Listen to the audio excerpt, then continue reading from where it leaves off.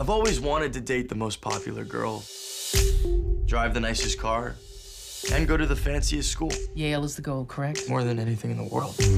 But I can't afford any of that. My uncle's paying me to escort my cousin to a semi-formal. I'll take your cousin.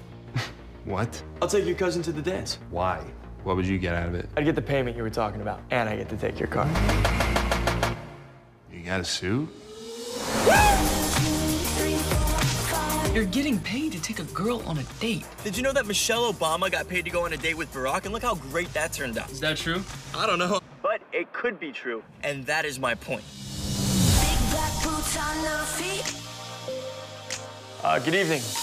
Let's do this, so we can stop doing this. We don't care what you say. I happen to think that you and I can have a really good time tonight. You have clearly never been to my high school. Let's go shred some hardwood. No, yes. no.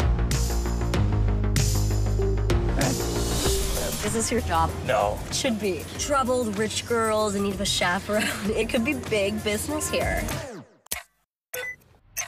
I figured out how to get the money I need to go to Yale. I'm offering my services as a chaperone for whatever it is that girls want. Hey.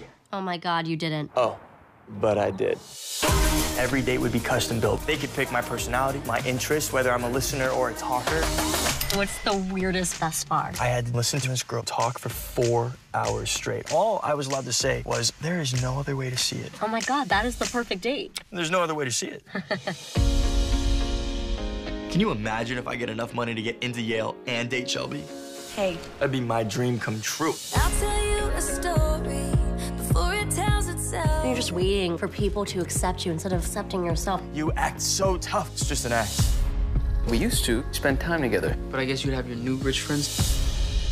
Whoa. Think with my head, not that thing in my chest. I don't know which version of myself I'm supposed to be. Wow, she's a really bad dancer.